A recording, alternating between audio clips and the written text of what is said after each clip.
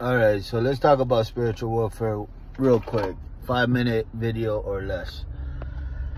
So when you're having bad thoughts, that could be contributed to spiritual warfare. You know, bad thoughts, consecutive cycles of bad thoughts that are leading you astray, leading you towards darkness, leading you towards negativity, isolation, depression, even suicidal thoughts, all that kind of stuff.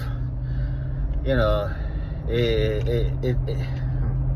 every thought carries a feeling. So you start thinking about the beach right now. Start thinking I'm on vacation. Start thinking I got something to look forward to. My future looks bright. It's going to carry a feeling. And the Bible says to think on things above and not beneath. The devil is always looking for a way to deplete us of our energy, deplete us of our, you know, just the direction that we're walking in. With each and every thought that we have, it either enforces, encourages, edifies us, and builds us up all the stronger to head in that direction, or it discourages us, it depletes us, and makes us kind of look in other directions, or maybe we just make a bed right there in the middle of nowhere, and we lay in it right then and there, trying to telling ourselves that, you know, what's the use, what's the point, and all of this stuff. What's the point of this video? You're in control of your mind. Nobody else is. You have to direct your thoughts. You have to cut them off. You have to. Nobody else is going to do it for you. Yes, the Bible teaches us how to put on the helmet of salvation, right? Tells us what to do, like think on things above. It tells us how to renew our minds, basically get in the Word. But our actions, we know how to, like, for example, if you're having a thought, a bad thought, negative thoughts that accompany sadness, you can put music on, right, that encourages that mood to go on. And you're in that sense, you're stretching that, you're accommodating it, you're making it a home. Or you can put different types of music. You can put happy music. You can put uplifting music. You can put encouraging, like an encouraging video on, motivational video. You can combat it, right? And that is on you. That's on you, okay?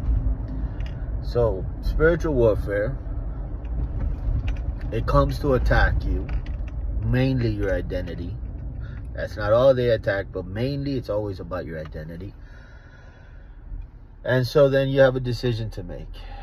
So whether or not you accept it or receive it, that ties into your belief system, your identity, and it ties into whether or not, it ties into the type of fruit you're going to bear, right? At least in that day. And so I encourage everyone to pray, to combat lies and deception.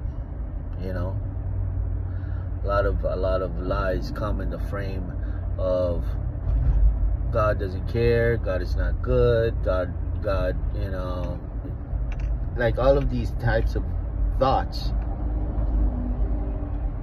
They never come singular, they always come in a family.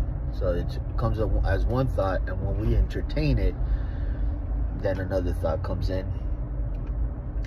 That's within that same family, holding hands. And then before you know it,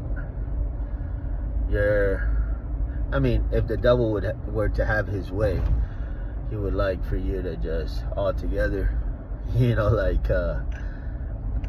leave the faith or be so discouraged that you didn't go out and pray for people, evangelize, you didn't worship that day, you didn't read your Bible that day, you didn't do anything with your faith that day because he got you.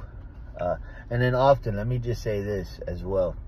When you're doing work for the kingdom, positivity, you're influencing people's lives, the enemy likes to attack those people.